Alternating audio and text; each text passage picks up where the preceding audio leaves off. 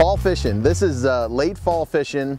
We're talking, I'm actually in November right now. What I am looking for is the color of money. That deep green cabbage. I'm not looking for this. Well, I am most of the time. But when I'm on the water, I'm looking for the other green, and that's the deep green weeds. Oh, I'm money, baby.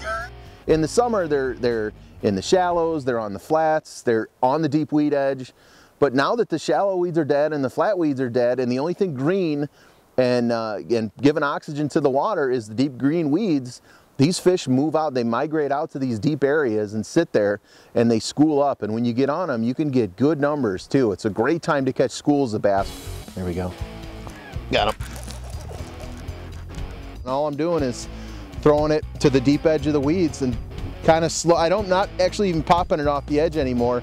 Right now all I'm doing is kind of hitting the weed and just kind of pulling it through. The fall is trophy time, and as you'll see, 1 week ago today I caught my largest Wisconsin bass ever. It was 6 pound 5 ounce, 21 3/4 inches.